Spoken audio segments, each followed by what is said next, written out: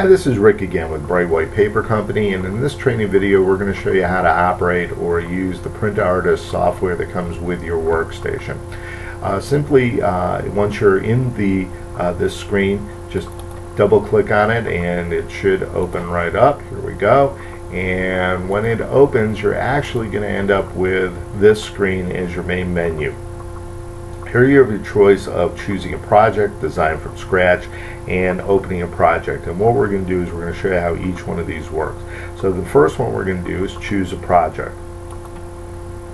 This brings up the program's actual templates that are created in the system. There are hundreds, possibly thousands of them that you can choose from. All these different subject matters that you can select from. These are all the different subjects or categories. So for instance, we've got banners, booklets, business designs, greeting cards, here's signs and posters, photo cards, whatever it may be. You'll also notice next to most of the categories that they're going to have their own individual arrows, and if you select the arrows, they're going to bring up different subjects that you can bring up and different categories. So for instance, in education, here are all the education ones, and if we want to bring them down further, break them down further, we can select clubs and teams, teams, schools and classes, various things like that. In this one, what we're going to do is we're going to actually type in under education training, we're going to type in subject football. And in football, here we have a banner that we'd like to try. So I've selected football tryout banner. Any of the program's pre-made templates can be called up and changed by simply selecting the information of the graphic we want to change. For instance, let's just change the date here. What I did was I selected the box for that. I can double click on it. I can change this from 12 to 13, obviously very simply. Click OK, and we've got that change. We can actually go in and change fonts, we can change sizes. Most of the things that you're going to find with this software are going to be very similar to any other design software that you work with. Even Microsoft Word, Publisher, any of the basic programs, you may have even worked with this one. Very simple to use, very easy. If we were to select the graphic for the football, we can change out the football for any kind of graphic that we want by simply selecting the graphics and going from there.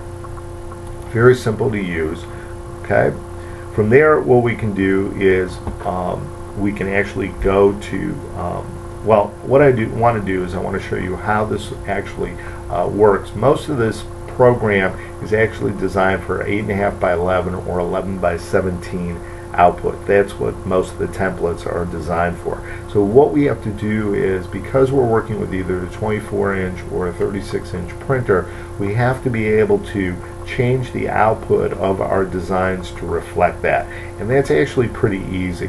So what we're going to do now is we're going to go into Tools, and in Tools there's Edit Dimensions, and what we want to do with this is we want to create a 24-inch by 72 or 6-foot banner, and it's pretty easy.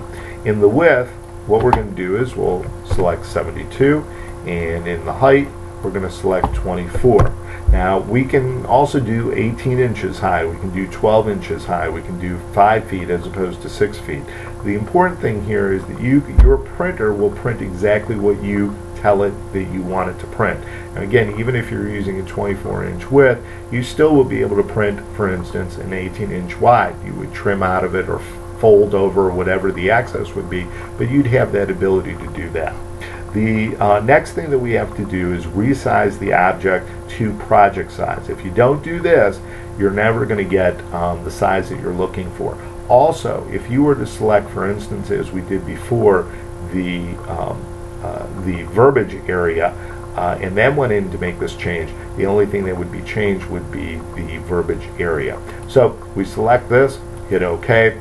Now what we have is our actual template size that we need to print to our printer. The next thing we're going to do is, to be able to see this, we can go into View and actually zoom, select 10%, and now you can see that we've got exactly what we want. So it's a pretty simple way. You can call up any of the templates that you want, make any of the changes that you choose to. You can change again the fonts and different sizes and things like that to be as creative as you want to. Lots and lots of different templates that you can work with. And again, the most important thing is going into their tools and selecting edit dimensions. As you can see, everything here is pretty well set up. We've resized it and all that. So we're all set with that. Now we're going to go on to the main menu again, and we're going to go into Design from Scratch.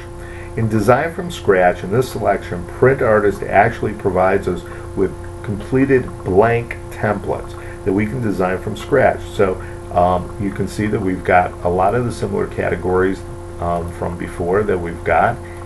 So you can go into a lot of these and make changes. So for instance, if we went to signs and posters, this would give us various poster sizes. Here we were Fun for Kids, where you can pull up a lot of different things that they've got. These again are blank, mazes, different things like that, and you can just pull them up and design within them. Here in banners, just as an idea, again, we can pull up all these different blanks and work within the blanks.